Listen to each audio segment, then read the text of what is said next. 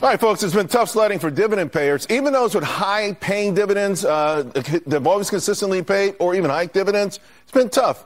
So the so-called dividend aristocrats, for instance, these are companies that hike every year, at least for 25 years or longer.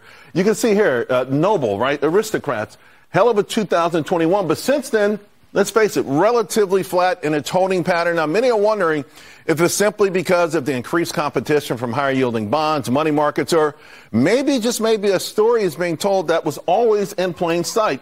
Let me bring in the best when it comes to dividends, the Bahnsen Group Managing Director, David Bahnsen. David, this is from the Journal of Corporate Finance. I saw this over the weekend. I thought it was absolutely fascinating on a couple of reasons. One, they say, okay, one of the reasons they think it's okay to hibernate dividends, not pay for 2, 3, 4 years, whatever, several quarters in a row, is that you can actually take money because paying some of these companies, it would help them from reducing underinvestment. So money you would put in a dividend, maybe you could put back into the business.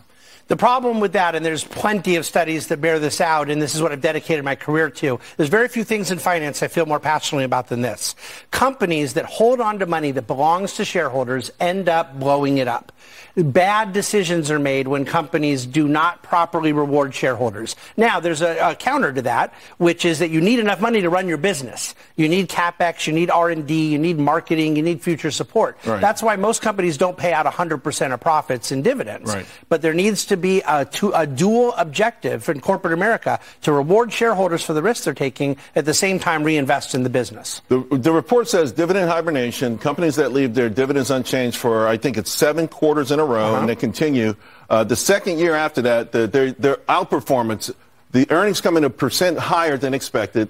2 years, 2.2%, 3 years, 1.6%, 5 years, 2.4%. That holding that money actually sees outperformance in earnings. But this was not saying hibernation of holding the money. They were talking about not raising it in the middle of the year. Right, that's what I meant. And most companies in America, we have 33 companies in our portfolio, Charles, are all dividend growers. 30 out of 33 hold their dividend flat throughout the year, and 1 quarter a year raise the dividend. So they would count as hibernating dividends there. But I think it's more because they've learned to level out and even out their earnings, their free cash flow. Companies that go up and down quarter by quarter are very rare in America. The aristocrats, like, one of my beefs with the aristocrats is that you can raise your dividend by a penny. It could go from 250 to 251, and you could say, hey, for the 27th year in a row we raised a dividend. That's a little specious. Here they're also saying there's a communication aspect to this, right?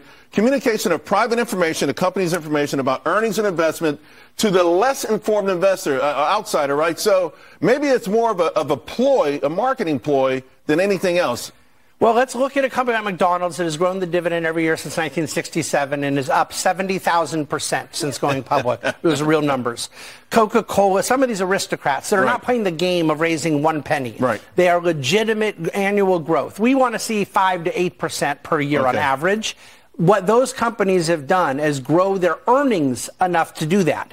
Bad companies don't grow earnings enough to grow the dividend 5 to 8% a year. Good companies that grow their earnings that well then have to make a decision what they're going to do with them. Right. That's all dividend growth is about. Right. What do you do with your earnings? Do you hold on to it so management can go do bad M&A? Or do you return it to shareholders who took a risk by investing in the company?